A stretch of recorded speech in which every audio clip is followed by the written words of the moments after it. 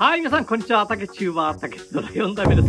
さてですね、ようやく帰ってきました。自分がですね、最近ものすごく気に入って愛用している買い物かごなんですけど、逆三角形になった形で、もう爪編みがとってもかっこいいですよね。持ち手がね、革なってて、ホック式になってます。パチッと。手にもこうやって入れて使えるし、肩にね、かけて使える。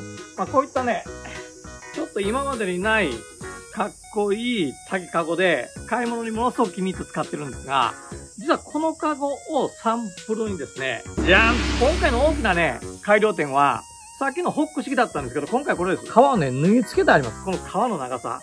ちょっとだけ短くしてる。で、それも十分こういう風にね、腕に通して使えるし、物の出し入れってしやすい。そういった形に仕上げています。この革の感じなんかちょっと色の濃いのがあったり、ちょっと薄いのがあったりね、革の風合いっていうのも若干違ったりしてるんですが、基本的に全部同じ感じで、娘の逆三角形の買い物かごに、しっかりと革持ち手を取り付けてあり、お楽しみにお待ちいただきたいなというふうに思っています。ノーバンブー。ノラー。最後まで動画をご覧いただいてありがとうございます。グッドボタン、チャンネル登録よろしくお願いいたします。